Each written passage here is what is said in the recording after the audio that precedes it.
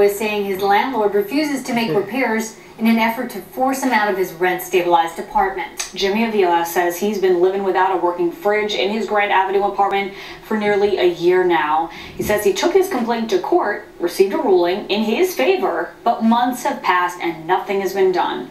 Avila is a rent-stabilized tenant and believes that because of this, his landlord is trying to force him out in order to get market rate for his apartment.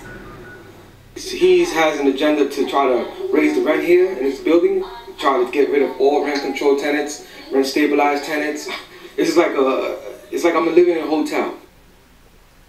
We reached out to that landlord, and the building manager got back to us. While he didn't offer an official statement, he did say he wants to resolve Avila's problems there. So we'll keep you updated. Let's get now to our hyper-local forecast.